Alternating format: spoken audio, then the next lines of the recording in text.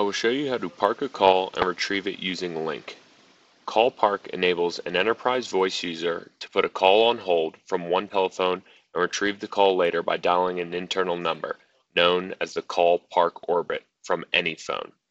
The components that Call Park uses are automatically installed and enabled on the front-end server or standard edition server when you deploy enterprise voice. However, you must configure Call Park before it is available to users. First, we will call Andrea to demonstrate this.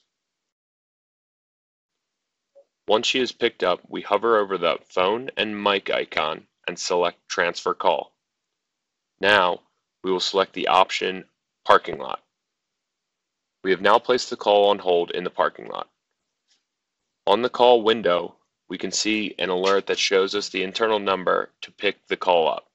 We can choose Retrieve to pick it up ourselves or Copy to send the number to another contact. We will click Copy and paste the number into Martin's chat window so he can pick the call up himself.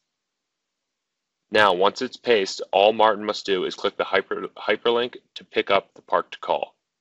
However, he could always dial the Call Park Orbit number in his Lync contact list to pick up the call as well.